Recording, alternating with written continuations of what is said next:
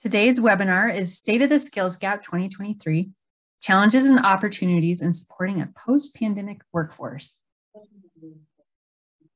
Our webinar today is held in partnership with Wiley University Services. So thank you to Wiley for helping us put this on.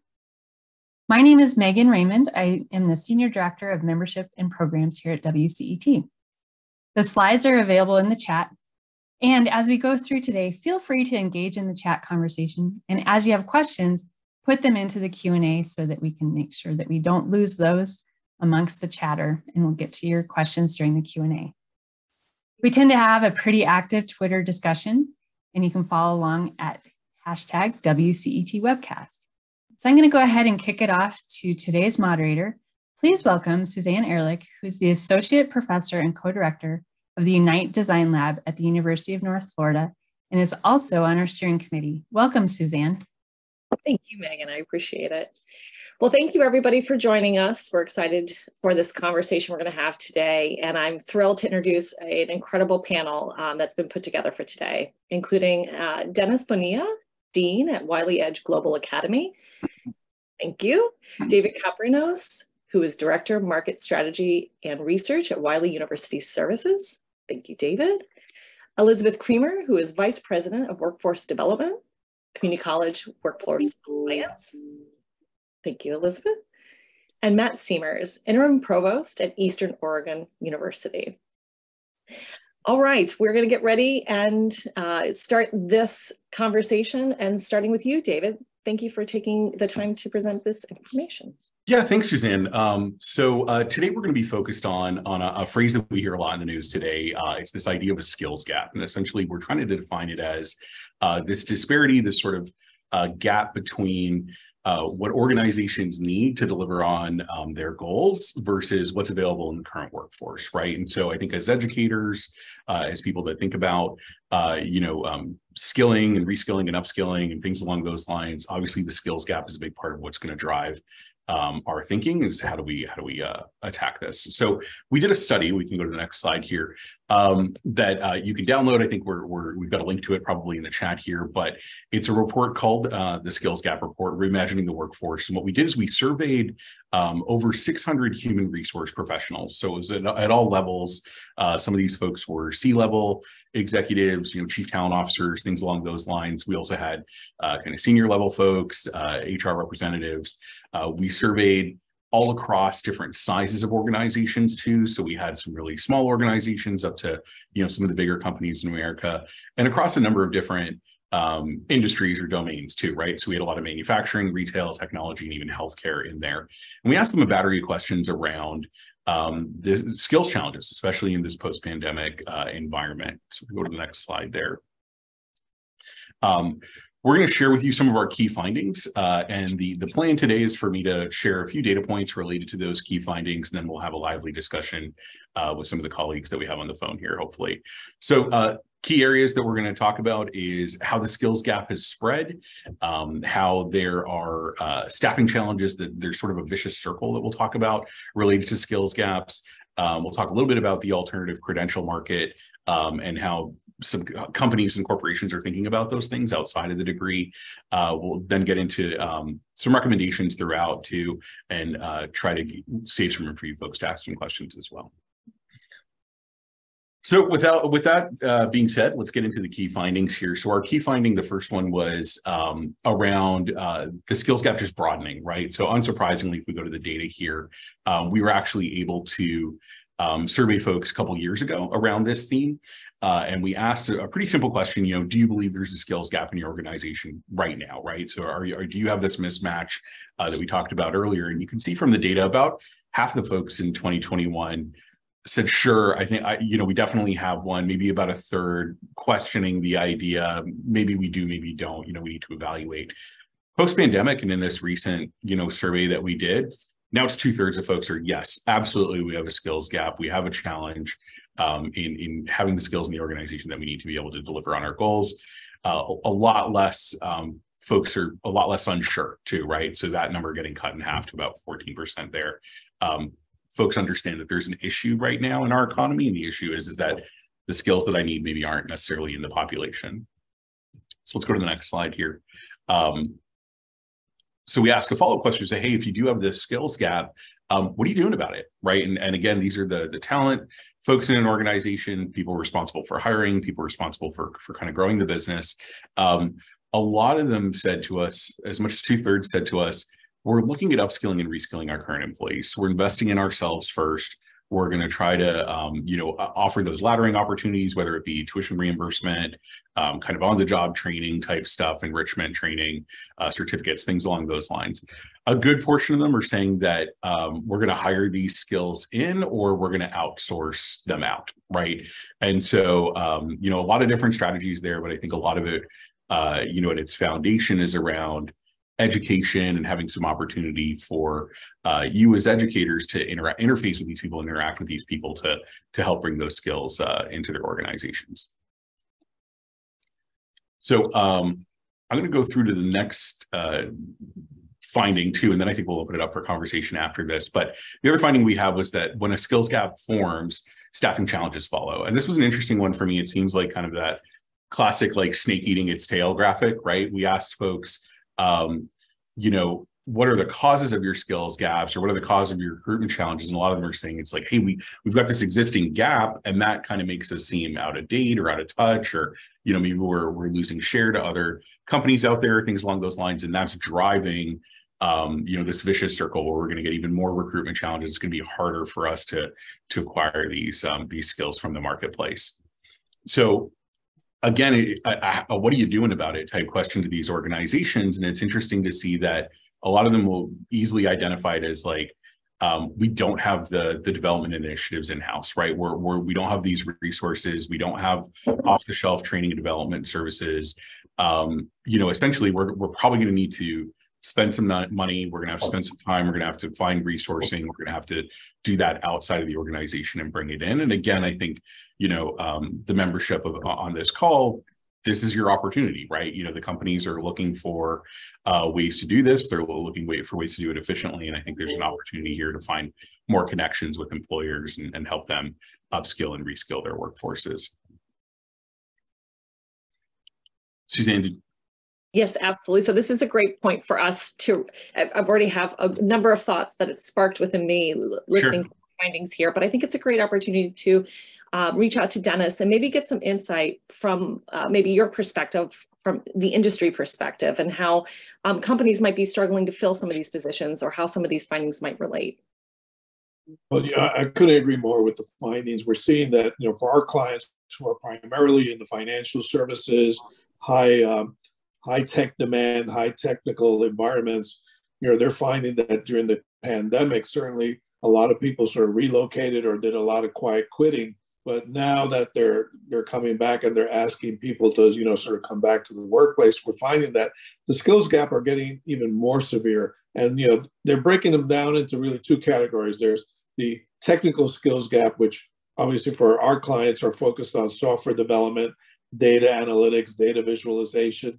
Even writing skills, believe it or not, are ones that technically people are not finding enough people who have that. But we're finding even more, they're also interested in trying to fill some of these softer skills gaps associated with communication skills, visualization skills, something as simple as Excel or PowerPoint, and how to visualize and communicate those. Collaborating, how do they collaborate in teams, especially in a hybrid work environment? And what are they doing in terms of cultural sensitivity? So it's a mix of both hard technical skills that are missing in the organization, combined with the soft skills that will make them successful. As the technology will evolve, these soft skills become more and more important in terms of critical thinking and problem solving. So it's there, they're experiencing it, and everybody is suffering from it. Thank you for that. Matt, I would like to go to you to get your insights on how institutions might be looking at curriculum and connecting with alums and so forth on these topics as well. So thank you. Here at Eastern Oregon University, the curriculum begins with the deans and the faculty body at the college level. And then let's say it successfully moves out of the college, it goes to a place called EPCC, which is Educational Policy and Curriculum Committee. and there crucial conversations take place. And if there is any need for continuous improvement for updating the curriculum or aligning it, whether it's for an online model or face-to-face class or hybrid class at Eastern Oregon University, then it might go back to the college, get wordsmithed, updated, and then it's transitioned back to EPCC, where the registrar and the group, are part of a voting process, and then it moves to Faculty Senate. Faculty Senate gets to look at it closely and provide analysis or discussions, which oftentimes by the time it gets to Faculty Senate, it's kind of wash, rinse, repeat. It's already been cleansed and moving forward. And then it depends if it goes at the state level or part of our national accreditation. If it's a new program, if it's existing, the challenges could be new programs take a little bit longer to ferment at the state level, but everything else that's kind of thematically woven through the institution of higher education here at Eastern Oregon University, it usually has a really good nudge forward to move it out of the institution in the hands of the community, or part of our partnerships with community colleges for common course numbering, or what we have MTMs.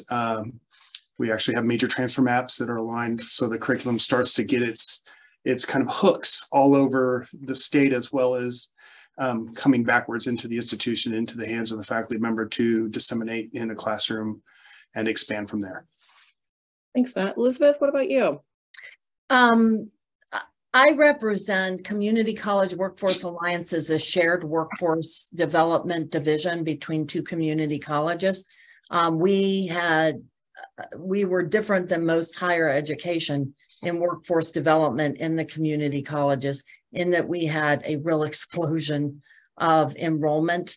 We specialize in credentials that are non-traditional. So certifications, state-issued licenses, all of them tied to high-demand occupational fields that are aligned with state and regional economic development research and labor market needs as validated by companies.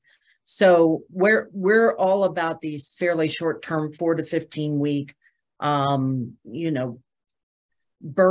instructional burst of both hard and soft skills.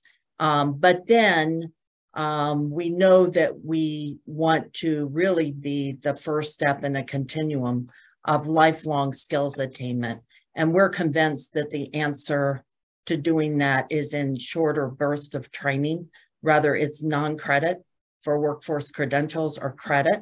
We're looking at associate degree programs now in terms of smaller bites. We're offering mini semesters between traditional academic semesters.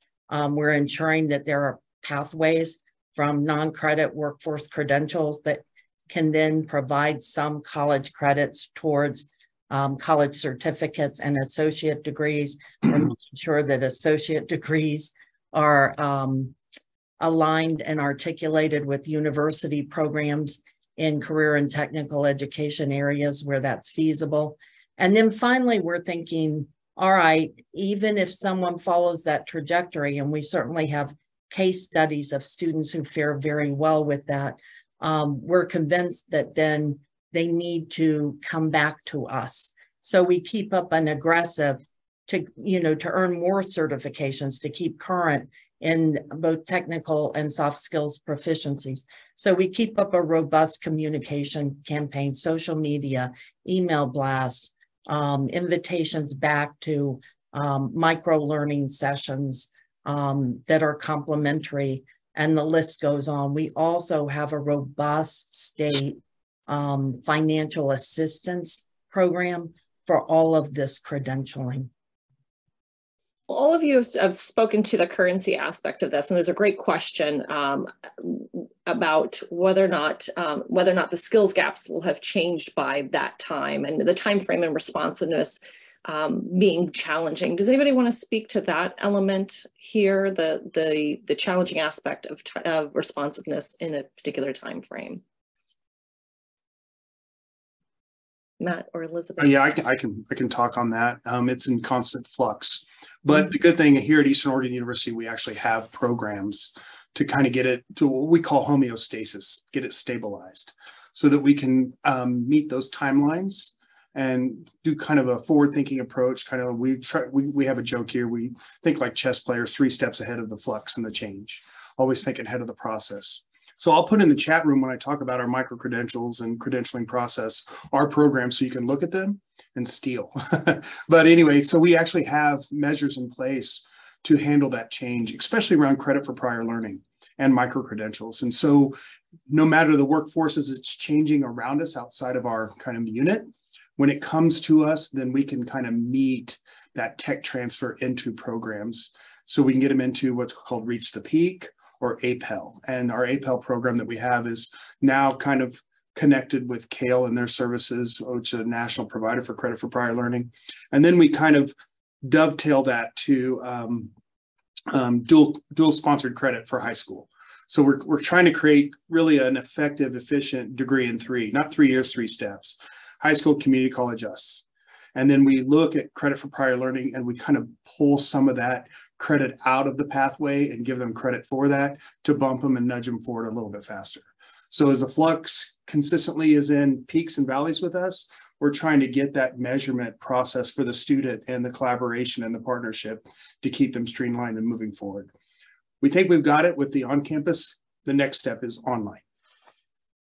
Great. I think there's like 2 streams here, right? And I think a lot of the time when we're thinking about skills gaps and skills, I think all of us are going right to programming languages, right? Or working on the newest, hottest technology or things along those lines. But some of the gap that we're seeing too is on more human-centered skills like communication, critical thinking, some of these other things that are sort of evergreen for the institution. So I think there are like different opportunities, right? You know, I think about myself and business education. You know, you learn some of those initial soft skills around leadership, but you're in your 20s and maybe you don't really have an opportunity to apply them, but then you come back, you know, in your 30s and 40s and 50s, it's like, wow, I really need to go back and get some more education and think about leadership, thinking about it. Now it's very different than it was in an earlier part of my career. Correct. Soft skills are important. Yeah, absolutely. In one of our programs, we actually do portfolio assessment of the soft skills and, you know, interviewing skills, skill sets, Sure. dressing fire and things like that, that oftentimes are overlooked, you know, or have been forgotten because they went to the workforce for a decade, half decade, and they're trying to enter into higher education or another place. That transition process. Speaking of transition, is a great segue to the key finding number 3 for David. I think this is, you know, we've got great questions going on as well in the chat as a result of these conversations. Thank you, everybody. Yeah, so let's get into our third finding here around alternative credentials. And I think we were sort of already bleeding into this a little bit, right? Thinking about educational opportunities maybe below the degree. And so we asked this really interesting stack of questions. This is something that we do as a survey researcher. You see this in like political polling and stuff too, where you ask someone, what did your bachelor's degree do for you? Was it important to your career goals? And a lot of people say, well, yeah, of course, you know, it got me where I am today. You know, 80% of people say it was really important to them.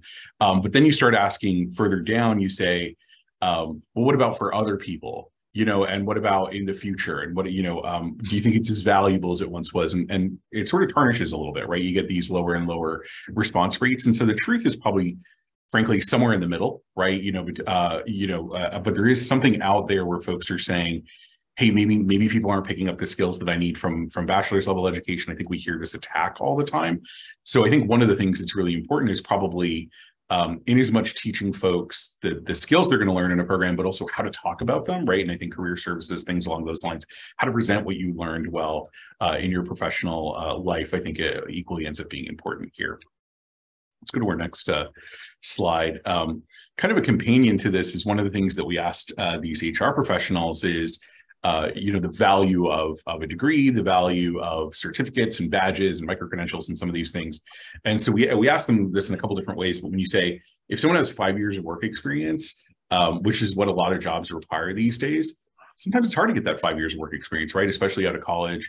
But what we're seeing is that if someone has maybe a certificate or maybe a badge or a credential, or they can show some sort of formal learning in these areas, that there's almost an equivalency to some of this work experience. And so this was interesting and I think important for some of our new graduates to think about as they're thinking about their career. Lastly here, you know, this will probably be particularly relevant to Elizabeth too in the work that she does. We asked a battery of questions around, well, what about the other stuff, right? What about industry certification? What about boot camps, project portfolios, badging, MOOCs, and some of these other kind of shorter engagements. And we really see that a big openness to accepting these as alternatives, or as even preferential in some cases to the degree, right? And so that's something that's concerning for me. We do a lot of investing in universities and university degrees and things along those lines, but it looks like from the employment side, especially in a really tight labor market, they're interested in finding some of these other credentials as near equivalents. Final thought here, just, kind of thinking through the basic fundamental strategies. Obviously, there's a lot more to this, but thinking about what to bolt on to your portfolio, what to kind of add in, the flow here is start with looking at, those opportunities, out there in the market. What are we seeing in terms of gaps? What are we seeing out in the labor market? What are employers looking for? Thinking about finding educational opportunities to help students earn these credentials, maybe with your degree, right? So thinking about, maybe you get a project management degree, but then you also find a way to sit for the PMP certification with it, right? We do that with things like accounting and other degrees all the time, but I think there's a lot more opportunities for it. Cybersecurity degree. How do you also sit for your CISSP exam and certification as part of your cybersecurity degree? Those sorts of things. And lastly here, trying to remove some of these barriers to things like prior learning credit, some of the things that we were just talking about in that last round. Thank you. The discussion is lively both here and in the chat, so we're capturing as much as we can. I'd like to just remind everybody as well to enter those Q&A and questions into the question answer option at the bottom, or in the Zoom system would be wonderful as well. But I want to transition over to Matt as well to comment on this and your own, from your own perspective, your own educational pathway, and how institutions can better serve we might call non-traditional pathways, and perhaps other labels on students, and how they how those receiving those credits play out in maybe challenging ways through the higher ed landscape. So from my perspective, passion, because I entered the workforce after high school and was a welder, and went to community college and took classes at night. And when I finally went into higher ed as a student full-time, they didn't accept any of my transfer courses. So I became, as a first-gen learner, I became passionate about it. So when I came here to Eastern Oregon University as a dean, and now in the provost role, I would describe institutions, they move like a pack of turtles through a sea of peanut butter.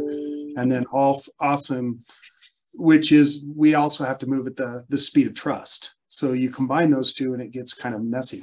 But we found kind of a gap that we can widen here for shared governance is certification and micro-credentials, and working with the non-traditional students and analyzing their workforce. So I shared in the link, our APL program does that. We put a heavy analysis on their work background and soft skills and hard skills and all those skill sets. And we try to get them through the pathway of this institution in a way that they're just not taking courses to take courses. And so we want to honor the fact that our certification pathways are respectfully appreciative of their workforce values and what they bring to the institution. Now, trying to find that happy medium is a challenge oftentimes, but we actually have counselors that do that work for us. And so it makes it more of a streamlined opportunity. And we just brought in a $1.6 million grant. So we're going to throw some rocket fuel on the concepts and ideas of getting this online. And so we are excited about this opportunity. But at the end of the day, we really just want to work with the non-traditional or traditional students and consistently find them successful pathways to leave the workforce, come to higher ed, go to the workforce, or kind of make a hybrid model of that. But along the way, they're getting certificates that actually have grit, and they're building fidelity through this whole entire process, that the certificate isn't just a paper on a wall, it's skill sets that they can utilize. And then what we want to kind of put a little greed around that. So these companies want more and more and more of these employees to hire, because they have the skill sets that they've acquired through our processes here at Eastern Oregon University. So it's a model that can be adopted for other institutions or businesses that we're continually gaining ground on for narrowing that gap. So it sounds like you're speaking even to the question that was posed by Susan Walcott, that maybe we can circle back after a few more key findings around how that effective critical thinking can be embedded in all courses from a comprehensive approach. And I also want to make note of the ongoing conversation around the phrase soft skills, which I also find really incredible, from effective to human-centered, from our evolving landscape that we're talking about here. So it's very relevant to our discussion. So thank you for that. And then we're going to jump back to David again for our next key finding 4. Yeah, I'll say it's funny. We had a lot of internal debate on some of our survey questions, whether you say like, you know, what are you looking for, soft or hard skills, that sort of thing, just because it's such a common term and a term that everybody uses. We really wanted to use one of these newer, kind of more evolved terms, but we ended up saying like, oh, in clarity, we're going to use soft skill. But yeah, I kind of loathe that term as well. So the next section here is about unlocking opportunities, right, and removing barriers, things along those lines. So if we go to the next slide here, we've got some data around you know, whether or not companies are partnering with schools to fill their skills gap, right? And I think this is a big thing, you know, big part of the conversation here. It was interesting for me to see that fully half of these folks said, yes, we're sort of actively engaged in this. But then another quarter of them said, we've done it maybe in the last 3 years, maybe we've pulled back on it, right? And so I think a lot of companies are, you know, have some austerity measures in the pandemic, right? And kind of pulled it back on HR and training and development. Some of those things are some of the first things to go, I think, often when there's rough seas. But if you look here at a graphic like this, you know, simply saying 75% or so of the organizations in your backyard are probably looking to partner with you. Right? How many partnerships do you actually have? Right. And so I think putting the investment in to have dedicated folks that go and nurture these relationships, people that can get in there and actually, you know, listen, build, react to some of these things is really critical to the opportunity here for you. Partnerships, I'm sure, will ignite a lot of conversation here. Sure. Well, and I'm really interested in hearing from you, Elizabeth, on how what your approaches are to building those partnerships. One fundamental change since the pandemic, and I don't think it's necessarily related to that, but community college workforce development now has a really close partnership with the state's economic development agency. And we meet as a team with companies that are considering expanding or locating to Virginia. And that's really substantially informed and transformed the work that we're doing with micro-credentials, with certifications, with licenses, you know, with thinking in terms of skills and pathways and portfolios of credentials that have meaning in the marketplace. For instance, we've got pharmaceutical manufacturers that are locating in the region that my division serves, and we have worked with them to develop a continuum of learning experience and credentials that start with high school, include bridge programs for adult learners who may be underskilled and need some kind of developmental work to access workforce or community college credential programs. We've got community college degrees now and workforce credentials. All of them are covered by another asset that's been developed through an important partnership, and that's with our own General Assembly and a succession of governors who have aligned these high demand occupations, emerging industries with the opportunity for scholarships and for tuition assistance to Virginians of all levels, and in some parts full scholarships for those who are middle class or below in terms of income levels. So that's been a type of partnership. But beyond that, in order to get the talent that we're looking for in technician trades level jobs in information technology and healthcare and manufacturing and logistics and other technological fields, we've really had to expand our partnerships with community-based organizations. We are a minority center. We're about 60% minority students. We have about half of our students are on needs-based financial assistance. And that's because we've been partnering with about 50 community-based organizations, really offering the clients and customers they serve an opportunity to get to living wage jobs. And we can do that through these types of credentials and also through non-traditional routes to higher education credentials, such as registered apprenticeships, where the apprenticeship-related instruction is done through the community colleges. Partnerships are absolutely the foundation of what we're trying to do in driving these credentials as a way to prepare for the workforce. More residents in our region and more underrepresented residents, those who have not normally been well represented in higher education and who need help, need different kinds of programming in order to access living wages. Sounds both very robust and like many of our conversations here, opportunity for expansion and growth. Matt, what about some of those partnerships that you've built or seen or observed in terms of this particular finding?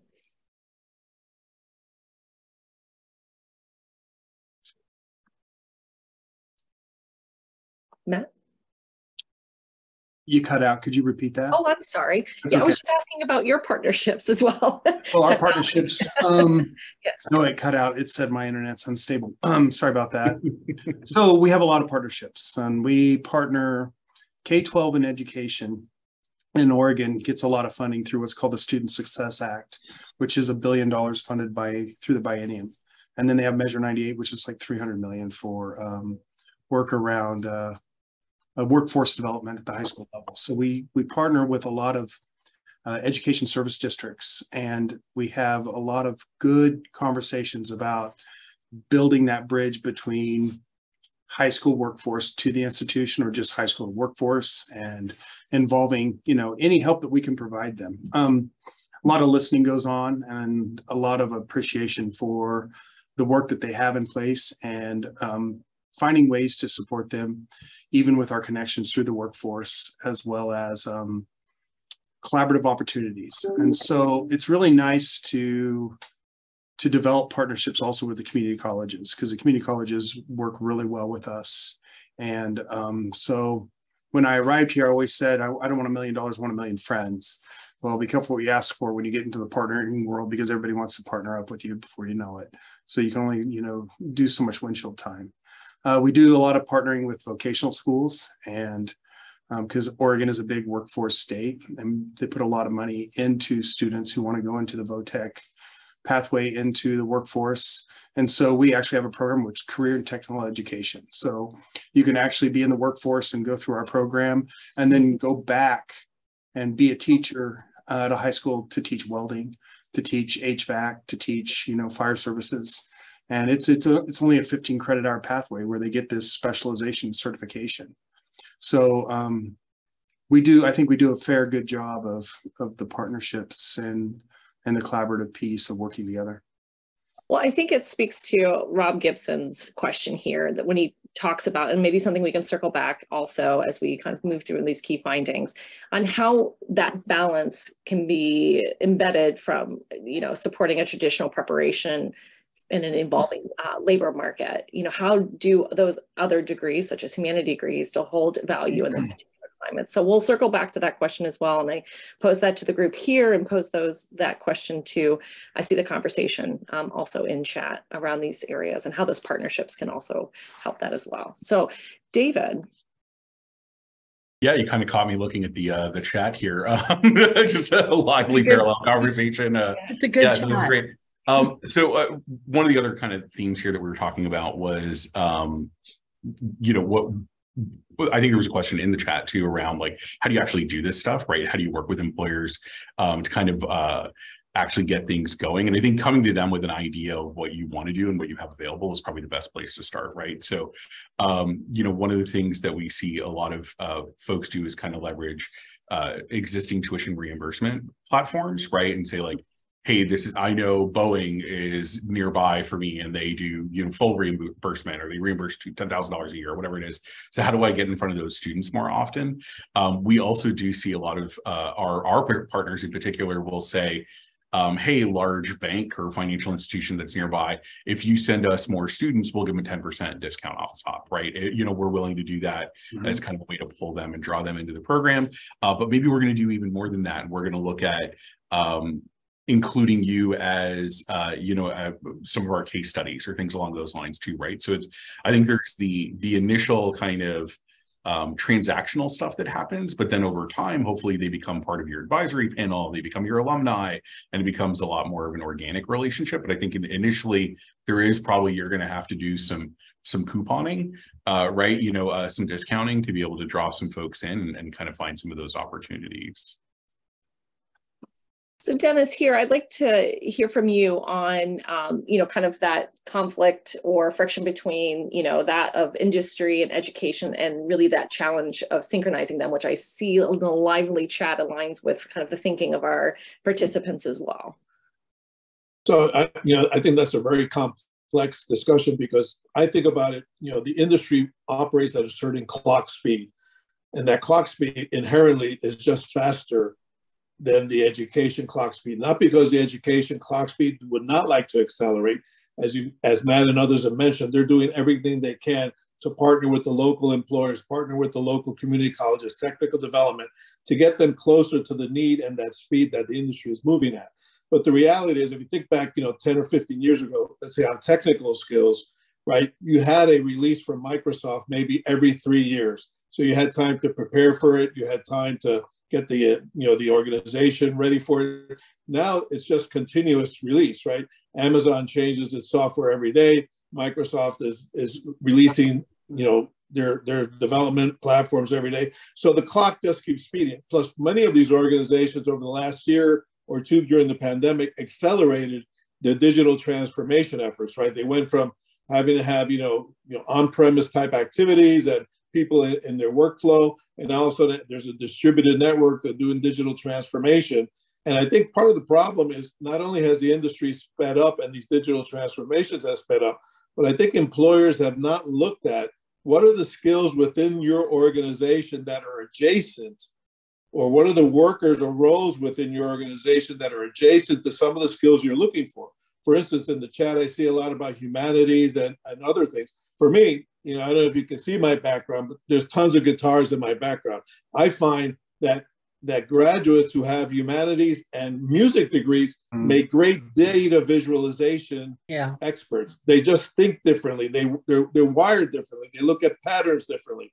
So I think employers need to do a better job of identifying those skills within their organization that they have in inventory, because they figure, hey, if this person is filling this role, that's the only skill they have. Well, the reality is many people fill their free time with learning new skills, right? They're constantly on this lifelong learning journey. And there are many people, I'll give you, an example around ChatGPT. I can't tell you how many people have gotten into ChatGPT and built up that skill without it being anywhere on their resume or their job performance or their job role or their role or responsibility. But people are doing that. So organizations need to do a better job of identifying what these future forward skills are, and then inventorying within their organization who might have either those skills already on their own that they haven't inventoried, or have adjacency skills that can transition over to these newer roles that are being driven by this digital transformation. And that will help sort of, I don't want to say slow down the industry clock, but they can fill those needs in the industry clock. And, there are a lot of institutions that are doing a great job. I was fortunate to be a dean at the University of Phoenix, worked very closely with the Maricopa County Community College system. A lot of what Elizabeth talked about, right? Working with your local employers. What are their needs? Getting the curriculum really, aligned with what those industries that are coming into Phoenix. Who are we hiring in? They're bringing in chip manufacturing and aerospace and all that. So let's work with the community colleges and the local institutions to prepare them for those particular roles. and also focus on, I don't call them soft skills, I call them power skills, right? What are those things that have a long life, a shelf life, right? Technology skills to me are like yogurt. They're on the shelf, they'll change, and you can learn those and evolve those over time fairly quickly and just pick those up. But critical thinking, decision-making, problem solving, these are skills that you can learn and improve on over time and will last you forever no matter what journey you're on. So yes, the industry runs at a faster speed, but employers need to do a better job of identifying what talent they have in their organizations, which ones can actually be reskilled, upskilled, or redeployed, give them stretch assignments. I think they'll find that they'll do a better job of keeping up with that clock and not just having to depend on what did you come in with through the door. I think that aligns with even Martiza Mercado's question, talking about partnerships and how, when you do engage in the journey on identifying partnerships, how do you solidify those partnerships? So maybe we'll circle back to that, hopefully, and some of these questions at the end, and come back to the panel and just, again, planting that seed of thought, because I see a lot of those questions. I also see, some lively discussion around the how, not just the where and the what, but the how that's really critical to this process. So I'm going to transition briefly to David, and then we're going to move into some deeper Q&A for the group as a whole.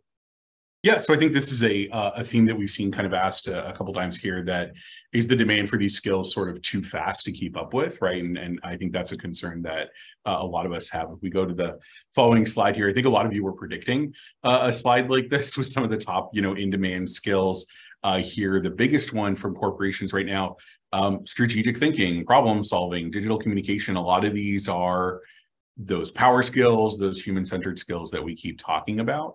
I think classically, a lot of these are learned just in the process of going through a bachelor's degree, right? Or education, or so it's like whatever you're studying, you're sort of picking up these things, right? Whether it be classics or humanities or engineering, you're kind of having to build these skills along the way. What I think is interesting and kind of challenging for folks too is to think about some of these skills can be validated in smaller sorts of engagements, right? So I think about one that is really popular in our organization is we have a number of people that are certified as design thinking facilitators, right? So these are folks that have learned a methodology and a process to take you through an empathetic, user-centered design experience, right? And so I think, yes, you learn parallel skills in degrees, but I think there are ways that we can validate some of these things in smaller credentials and kind of engage with folks later in their career as well. We go to the following slide here. We did ask, like I said earlier, this dynamic about hard skills, soft skills. We had trade skills in there too, and we had some different definitions for these, but the idea here is asking, like, what's the half-life of these skills? What's the velocity that these skills kind of age out? And I think you're right. A lot of the folks on the phone saying that our human-centered skills, our sort of liberal arts skills, if we want to call them that, are the ones that kind of carry with you throughout your whole life. But maybe your more technical skills, like your coding skills, some of these technology skills, things along those lines, maybe they've got a shorter shelf life, and they're going to be gone a little bit quicker. But either way, you have to sort of engage and re-hone these skills throughout your career, right? And I mentioned this earlier, this idea that what leadership means to you, or what project management means to you, maybe in your 20s is going to be very different than it is in your 30s and 40s when you're maybe directing a larger team, or maybe your 40s and 50s when you're marshaling the resources of an entire organization, right? Like, so I think there are things here that are universal in some ways, but they can still use these refreshers. And that's why I think a lot of schools are even experimenting with things like, free courses for life, come back and audit our MBA courses later in your career, things along those lines, thinking about certificates that they can kind of sell to folks that are maybe a little bit more mid and late career, really thinking about that 60-year curriculum. I think so often we are focused on short courses, short education, for the laddering up opportunity, right? That like community college, kind of like early career, sort of getting you into the market. But I think there's also a number of students that we find are really excited to go back again and again. And so it's thinking about opportunities for them as well. Would you, we're so much excitement, so much conversation, would love to have you share and continue to share some of the final insights so we can move into that Q&A. Sure. If you... Yeah, let's move along. So We'll go to the next slide here. So recapping key insights, you know, we talked a little bit about some of the challenges that we were seeing from the economy here. If you go to the next slide, we have some suggested actions, right? And so there's a lot more of this in the actual report, but I think the first one is engaging with your local employer market, right? And so we talked a little bit about going out with discounts, right? Kind of drawing in with that strategy, but I think also just having these folks on advisory panels, you know, kind of nurturing your alumni, not just as a, you know, a donation kind of development strategy, but also thinking about them as long-term, you know, kind of resources for you and thinking about calibrating your curriculum to their needs. I think that's really an important relationship nurturing opportunity that's there. We talked about employee benefits a little bit, you know, how to sort of maximize some of these things, how to create pathways. I think looking at your individual courses that are really successful and thinking about those as separate products, right? Or thinking about, you know, kind of breaking these things down into smaller credentials for a larger audience to bring folks back, things along those lines is a strategy that we're seeing out there.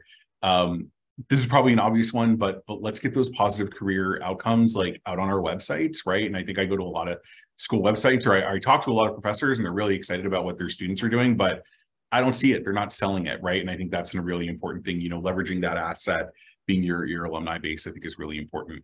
And then the final one here is probably an obvious one because this is all moving so quickly. Expect a fast refresh rate, right? You know, like this isn't studying the classics where the textbook can be fine for like 10, 15 years without an update. Like these things are going to be on a lot shorter shelf rate. So I think building that into the expectation is going to be important.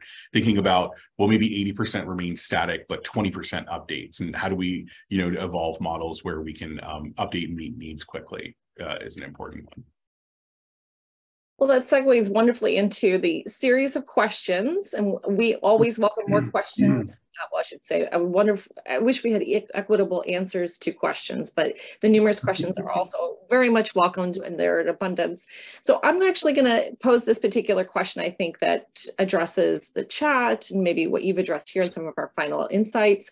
And maybe direct this towards you, Matt, specifically. What are the ways in which faculty might be able to embrace the need for skill development and recognition in their course and their syllabi? So we've talked about it from an institutional perspective, and there are some more specific questions in the chat in terms of faculty role in this progress. Could you speak to that a bit here? Sure. We're fortunate enough to have a Center for Teaching, Learning, and Assessment on campus. And what's connected to that is our Center for Culturally Responsive Best Practices and our instructional designer. So they kind of work in hand with critical thinking. So one of the up and coming professional development, I'd say seminars for faculty on this campus will be led by CTLA, Center for Teaching, Learning, and Assessment. And it's a critical thinking series, and it's challenging. They get recognition for attending it. And they get rewards for attending it too. There's some financial rewards depending on a grant that we have. But I was always in continuous improvement as a faculty member all the time, and always trying to update my online skill sets and my face-to-face skill sets. So it's a lot of work, but I've found over time keeping up with that level of work as a faculty member to improve at that level was a lot of external research and studying other people in the field and embracing what others are doing as they develop out their skill sets. And then also, I've used it before, kind of getting it thematically woven through their syllabi. And then that syllabi, you actually have a test pilot to see how it goes with the audience that you're performing in front of. So I recommend you get out there and study other individuals and practitioners in the field and what they're doing and how they're successful. And oftentimes see how you can kind of bring some of those kind of opportunities to your class level. And then you know your class and your syllabi and your textbooks better than anybody. If somebody wrote 11 textbooks, I eventually abandoned the textbook and I went with OERs, Open Education Resources. And that's where I'd been ever since I had abandoned my own textbooks. And so OERs also enhance your skill set development. So I think there's a lot of opportunity to see some effective models that are out there. And yeah, I mean, I always use it all the time, continuous improvement. Well, I think that's very much the thread I see in the chat as well from our participants, which is, how that evolution not just happens, but how we're attentive to those who we're serving or who we're working with, students and the institution, and how to really synthesize that in a way that we're maximizing the experience, but not, I think, to some of the questions here, creating obstacles or barriers that might not put them on the right path and for the future of the workforce. So I think I'd like to open it up to any of our panelists to reflect on some of those earlier questions, one of which was around effective critical thinking across the courses, or more specifically, what I'm seeing in terms of the conversation around where that innovation might happen in terms of degree pathways. I welcome our panelists to speak about either one of those and maybe some other insights that you have that connected to our themes today, and maybe even some of the chat conversations that are going on. Yeah, I'll start out. There was a theme that I think we saw throughout where it's like, like the liberal arts degree is dead, long live the liberal arts degree, right? Like that there's, sort of these concerns about, the maybe diminished, kind of place of some of these degrees that historically were really important and critical. For me, I think there's a real branding problem, right? And it's kind of a tough conversation, but it's like how we talk about some of these degrees, I think needs to evolve, right? And I think we need to help folks understand why they're important. I think there's a little bit more sales, kind of selling of the degree probably needs to happen. I'm talking to a lot of institutions that are doing things like, for example, thinking about these as like stackable credentials and thinking about packages of classes that are your maybe your measurement and evaluation core meets your, critical thinking and communication core, or things along those lines. And you sort of pick from those areas. And then like ultimately with the goal of the student being able to articulate better when they do go to the workforce, why they have these skills in place, right? Like we know inherently that, like we said in the chat, in the thread here, that getting an English degree helps you articulate your thoughts better.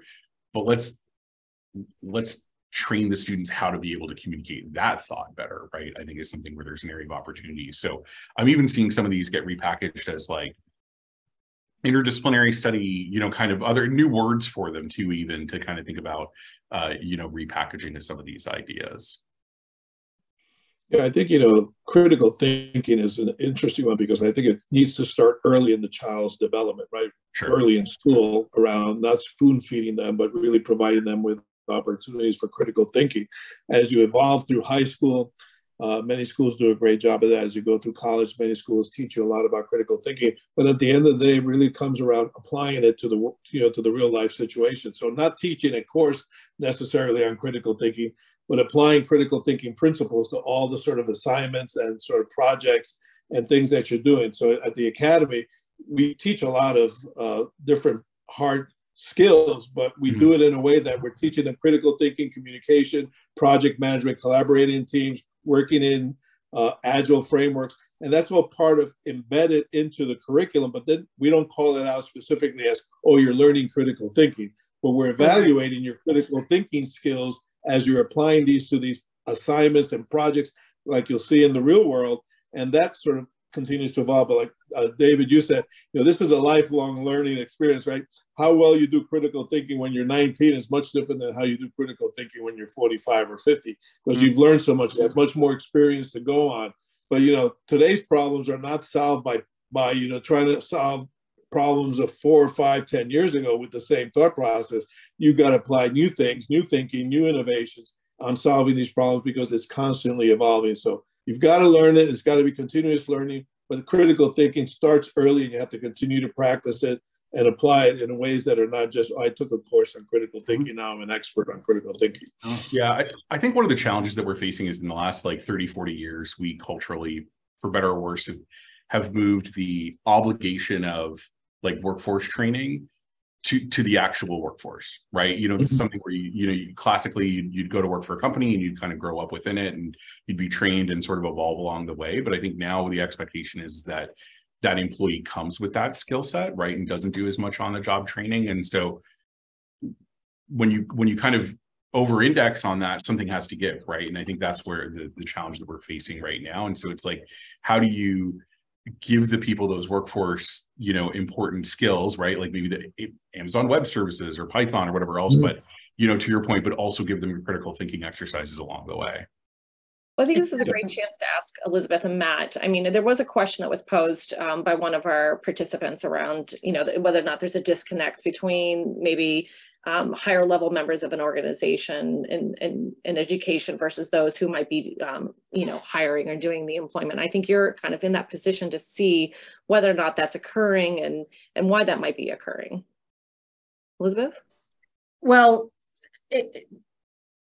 the disconnect, I mean, at some point, in order to get to a higher level in an organization, probably still the traditional route to that is a baccalaureate degree in many professions. Mm-hmm. Not absolutely the only way, but the traditional way.